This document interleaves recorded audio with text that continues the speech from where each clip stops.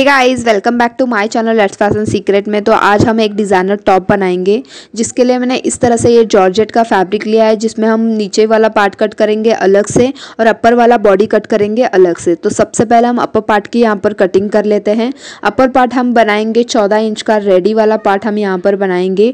जो भी आपको फैब्रिक ऊपर नीचे दिखे इस तरह से आपको कट करके, ये जॉर्जेट का फैब्रिक है तो हम इसे पूरी तरह से सेट करके इस तरह से रख देंगे। ठीक है, यहाँ पर हम इस साइड फोल्डेड साइड से मार्किंग कर रहे हैं। हम शोल्डर ले रहे हैं हम यहाँ से 7 इंच। ठीक है, शोल्डर हमारा 14 है तो उसका हाफ हमने ले लिया। आर्म होल भी हमारा 14 है तो उसका हाफ हमने लिया है 7 इंच और इस तरह से लाइन बना दी। चेस्ट हमारा 34 है, उसका 1/4 हो गया, 8.5 इंच यहाँ पर हमने ले लिया और 1.5 इंच का हमने यहाँ पर मार्जिन ले लिया। कमर हमारा 30 इंच है तो उसका 1/4 हो गया, 7.5 इंच और प्लस हमने ले लिया यहाँ पर भी 1.5 इंच का मार्जिन और इस तरह से लाइन बना दी क्रॉस में। ठीक है, उसके बाद हम क्या करेंगे, यहाँ पर सिंपली राउंड शेप देते हुए आर्म होल ड्रॉ कर लेंगे इस तरह से। फिर हम क्या करेंगे, नेक की विड्थ लेंगे। तो नेक विड्थ यहाँ पर मैं ले रही हूँ 2.5 इंच, आप अपने अकॉर्डिंगली यहाँ पर ले सकते हैं। एंड इसका लेंथ जो होगा वो भी मैं ले रही हूँ यहाँ पर 5 इंच और यहाँ से भी मैं 2.5 इंच पर एक निशान लगाऊंगी और यहाँ पर सिंपल एक स्क्वायर बनाऊंगी और राउंड शेप दे दूंगी इस तरह से। राउंड फ्रंट एंड बैक दोनों राउंड में ही कट होगा और ये हमारे कंधे के तिरछेपन के लिए मैंने स्लांट मार दी और इस तरह से हम इसकी कटिंग कर देंगे। तो आप लोग देख सकते हैं हमने यहाँ पर इसकी कटिंग कर दी है। फ्रंट बैक दोनों पार्ट हमारे यहाँ पर कट हो चुके हैं। सेम इसी तरह से हम लाइनिंग वाला फैब्रिक भी कट कर लेंगे। अब हम स्लीव्स की कटिंग करने वाले हैं यहाँ पर। तो सिंपली मैंने स्लीव्स के लिए इस तरह से 4 फोल्ड फैब्रिक ले लिया है। तो यहाँ पर हम आर्म होल ले रहे हैं 7 इंच, जैसे कि हमने आर्म होल लिया था 7 इंच और ले लिया 1.5 इंच का मार्जिन। स्लीव्स का ओपन रखेंगे हम यहाँ पर 5 इंच और यहाँ पर भी ले लिया 1.5 इंच का मार्जिन। फिर यहाँ पर इस तरह से क्रॉस में लाइन ड्रॉ कर लेंगे। इस वाले कॉर्नर से हम क्या करेंगे, 2.5 इंच नीचे की तरफ एक मार्क करेंगे और जैसे हमारे स्लीव्स का कर्व शेप रहता है वैसा शेप हम यहाँ पर दे देंगे। ये जॉर्जेट फैब्रिक है तो बार बार फिसल रहा है तो इस वजह से शेप अच्छे से नहीं आ रहा है, बट कटिंग करते हुए हम अच्छे से इसको कट कर लेंगे। एज इट इज़ पोजिशन में हम इसकी कटिंग कर देंगे। तो आप लोग देख सकते हैं स्लीव्स की कटिंग हमारी हो चुकी है। अब हम स्लीव्स का बेल कट कर लेंगे। तो उसके लिए भी हमने ये इस तरह से 4 फोल्ड फैब्रिक लिया है, ये फोल्डेड साइड है। तो अब हम क्या करेंगे, इस तरह से भी आप कर सकते हो क्रॉस में रखकर। मैं यहाँ पर इस तरह से करूँगी। स्लीव्स का ओपन हमने 5 इंच लिया था तो उसका हाफ मैंने लिया है यहाँ पर 2.5 इंच और हल्का सा राउंड शेप दे दिया। यहाँ से हम नीचे 7 इंच की बेल कट करने वाला है। तो 7 इंच यहाँ पर इस तरह से रखते हुए पूरे राउंड में हम 7 इंच का एक राउंड बनाएंगे इस तरह से। ठीक है, तो अब हम क्या करेंगे, सबसे पहले तो ये वाला राउंड और ये वाला, ये दोनों राउंड हम कट कर लेंगे। तो आप लोग देख सकते हैं हमने ये दोनों राउंड कट कर लिया और इस तरह से हमारे 2 बेल यहाँ पर निकल आए हैं। ठीक है, अब हम ये नीचे वाला फैब्रिक है, इसकी लेंथ आप लोग देख सकते हैं, रेडी लेंथ जो होगी इसकी 14 इंच बनकर रेडी हो जाएगी। ठीक है, उसके बाद इसकी ये पूरा का पूरा 1.5 मीटर का है।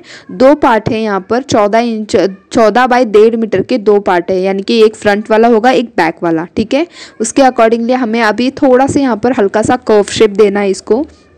तो हम क्या करेंगे, इसे 4 फोल्ड करके इस तरह से रख देंगे। जैसे कि आप लोग देख रहे हैं मैंने इस तरह से इसको 4 फोल्ड कर दिया है। अब हम क्या करेंगे, हल्का सा नीचे की तरफ थोड़ा सा कर्व शेप देते हुए इसको हम हल्का सा कटिंग करने वाले हैं। तो सबसे पहले तो हम क्या करेंगे, एक पार्ट में कटिंग कर लेंगे यहाँ पर। ठीक है, फिर दूसरा वाला पार्ट हम यहाँ पर कट कर लेंगे। यहाँ से हम क्या करेंगे, 3 इंच ऊपर की तरफ एक मार्क करेंगे यहाँ पर इस तरह से और यहाँ से इस तरह से हल्का सा पहले तो आप प्रॉपर तरीके से सेट कर लेना अपने फैब्रिक को। ये जॉर्जेट है तो बार बार फिसल रहा है, अगर आप कोई अदर यूज़ कर रहे तो इतना दिक्कत नहीं आएगा। फिर यहाँ पर हम स्ट्रेट तरीके से फैब्रिक को कट करके फिर हल्का सा ऐसा राउंड या जैसे यस का शेप होता है वैसा शेप हम यहाँ पर दे देंगे और एज इट इज़ पोजीशन में हम क्या करेंगे, इसकी कटिंग कर देंगे। यहाँ से हमने 3 इंच लिया है और यहाँ से हल्का सा ड्रॉ कर लिया है, तो इसी पोजीशन में हम क्या करेंगे, इसकी कटिंग कर देंगे। तो जैसा कि हमने थंबनेल में देखा कि उसका लुक जैसा आया है वैसा ही इसका लुक भी आने वाला है। तो सेम तरीके से हम दूसरा वाला ये जो पार्ट है, एक तो हमने फ्रंट वाले पार्ट की कर दी और दूसरे वाले पार्ट में भी हम इसी तरह से कट कर लेंगे, जैसे कि अभी देख रहे हो आप यहाँ पर इस तरह से। ठीक है, यहाँ पर भी निशान लगेगा एक इस तरह से और ये वाला पार्ट भी हम यहाँ से लेकर इस तरह से ड्रॉ करते हुए कट कर देंगे। ठीक है, तो यहाँ पर भी हम क्या करेंगे, इस तरह से हल्का यहाँ पर नीचे की तरफ पार्ट होगा इस तरह से। तो यहाँ से एक तो हमने ऊपर की तरफ से कर दिया और दूसरा हमारा नीचे की तरफ से, फ्रंट और बैक इस तरह से ऊपर नीचे मतलब कि अप डाउन तरीके से ये हमारा दोनों पार्ट्स बनकर रेडी होंगे। तो एक तरफ तो हमारी कटिंग हो गई, दूसरी तरफ हमें क्या करना है, इसे ओपन करना है और दूसरे तरफ बड़े टाके वाली सिलाई लगा देनी है, जिससे ये फैब्रिक एक तरफ गैदर हो जाएगा, यानी कि एक साथ जुड़ जाएगा। तो यहाँ पर आप लोग देख सकते हैं हमने फैब्रिक के ऊपर सिलाई लगा दी है। अब हम क्या करेंगे, इन दो धागे में से एक धागे को इस तरह से खींचते हुए फैब्रिक को गैदर कर लेंगे। आप चाहे तो यहाँ पर प्लीट्स भी डाल सकते हैं, बट उसका लुक इतना अच्छा दिखने वाला नहीं होगा, क्योंकि वो प्लीट्स जो है वो उठकर दिखने लगेगी। तो ऐसे करेंगे तो बेटर होगा कि वो लुक वैसा ही आए। तो उसके बाद हम अपर वाला पार्ट रेडी कर लेते हैं, फिर वो नीचे वाला पार्ट हम इससे ज्वाइन करेंगे। सबसे पहले तो हमने यहाँ पर ट्रांसपेरेंट फैब्रिक लिया है लाइनिंग वाला, यानी कि वाइट कलर का। तो मेन फैब्रिक उसके ऊपर इस तरह से रखने के बाद हम क्या करेंगे, नेक के ऊपर पूरे राउंड में इस तरह से सिलाई लगेगी, ठीक है। फिर मेन फैब्रिक को पीछे की तरफ हम पलट देंगे, फिर पूरे साइड से सिलाई लगा देंगे, यानी कि दोनों लाइनिंग का फैब्रिक और मेन फैब्रिक हम यहाँ पर अटैच करने वाले हैं। आप चाहे तो लाइनिंग का फैब्रिक सेम कलर का भी यूज़ कर सकते हैं। मैंने ट्रांसपेरेंट दिखने के लिए इस तरह से ये वाइट कलर का इसमें यूज़ किया है। तो सेम तरीके से हमारे फ्रंट एंड बैक दोनों पार्ट्स यहाँ पर आपको नेक की फिनिशिंग करके दोनों पार्ट यहाँ पर रेडी कर लेना है। तो आप लोग देख सकते हैं यहाँ पर हमने दोनों पार्ट यहाँ पर रेडी कर लिया है। नेक की फिनिशिंग हमारी हो चुकी है। अब दोनों पार्ट एक के ऊपर एक इस तरह से रखने के बाद यहाँ पर शोल्डर पर 1/2 इंच की मार्जिन से सिलाई लगा देंगे। तो जैसा कि आप लोग देख सकते हैं यहाँ पर हमने सिलाई लगा दी। अब हम स्लीव्स अटैच करेंगे। पहले स्लीव्स अटैच करेंगे, फिर हम बेल अटैच करेंगे। तो यहाँ पर पूरे राउंड में इस तरह से 1/2 इंच की मार्जिन से सिलाई लगेगी। जो हमारे स्लीव्स का सेंटर है वो हम शोल्डर के सेंटर पर इस तरह से रखेंगे एंड हल्का सा खींचते, मतलब कि दोनों साइड बराबर छोड़ते हुए हम क्या करेंगे, पूरे राउंड में सिलाई लगाकर इस तरह से ये ज्वाइन कर लेंगे, ठीक है। तो इतना होने के बाद अभी हमें क्या करना है, जो हमारा नीचे वाला 2 पार्ट्स हमने गैदर करके रखे हैं फ्रंट एंड बैक वाला, वो भी पार्ट हम यहाँ पर ही अटैच करने वाले हैं, यानी कि यहाँ पर। तो आप लोग देख सकते हैं ये हमारा नीचे वाला पार्ट है, ठीक है। ये बैक वाला हो गया, ये फ्रंट वाला इस तरह से। तो इसको हम क्या करेंगे, इसके ऊपर इस तरह से और गैदर कर लेंगे इसे अच्छी तरह से। जितना हमारा वेस्ट का विड्थ होगा उसके अकॉर्डिंगली हमें गैदर कर लेना है और इसके ऊपर इस तरह से रख देना है। और यहाँ पर एक लंबी सिलाई लगेगी, जैसे कि ये अटैच हो जाएगा इस तरह से, ठीक है। उसके बाद हमें क्या करना है, ये फ्रंट वाला पार्ट है, इसके ऊपर भी वो दूसरा वाला जो हमने रेडी किया है वो वाला हम इसके ऊपर रखकर गैदर कर लेंगे। यानी कि जैसे कि आप लोग देख सकते हैं हमने स्लीव्स ही यहाँ पर अटैच कर लिया, फिर ये फ्रंट वाला पार्ट यहाँ पर इस तरह से गैदर किया हुआ ये यहाँ पर अटैच कर लिया और ये बैक वाला। तो अभी हम क्या करेंगे, शोल्डर को पकड़कर इस तरह से इसकी फिटिंग करने वाले हैं हम।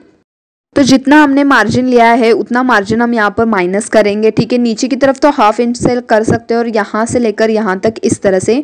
फिर स्लीव्स में इस तरह से, स्लीव्स को अभी हम फिनिशिंग नहीं करने वाले हैं, बेल अटैच करने के बाद उसका फिनिशिंग होगा, ठीक है। अपर बॉडी में खाली हमने अस्तर डाला है, नीचे हम ट्रांसपेरेंट ही रखेंगे। तो इस तरह से हम यहाँ पर भी इसकी फिटिंग कर देंगे बॉडी शेप के अकॉर्डिंगली, यानी कि जितना भी हमने मार्जिन लिया है उतना मार्जिन हम माइनस करेंगे। नीचे की तरफ आपको क्या करना है, डबल फोल्ड करके इसकी फिनिशिंग कर देनी है। आप चाहे तो यहाँ पर पिको या वर्लक भी करवा सकते हैं, तो उसका लुक और भी ज़्यादा बेटर आएगा। तो आप लोग देख सकते हैं हमने इसकी फिटिंग कर दी है। अब हम स्लीव्स के लिए बेल अटैच करेंगे। तो बेल हमारा ऑलरेडी इस तरह से राउंड है, ये उल्टी साइड हम इस तरह से पकड़ेंगे और इस तरह से इसे अटैच करेंगे। तो सबसे पहले तो इसको इस तरह से कर लेना है अंदर की तरफ से, फिर ये स्लीव्स इसके अंदर जाएगा और उसको इस तरह से पलट देना है। फिर पूरे राउंड में स्लीव्स और बेल दोनों को पकड़कर पहले तो आप पिन से सेट करके पूरे राउंड में सिलाई लगा सकते हैं। ऐसा दोनों तरफ आपको करना है जिससे कि ये बेल अटैच हो जाएगा। बेल अटैच हो जाने के बाद ये टॉप जो है वो बिल्कुल भी रेडी हो जाएगा।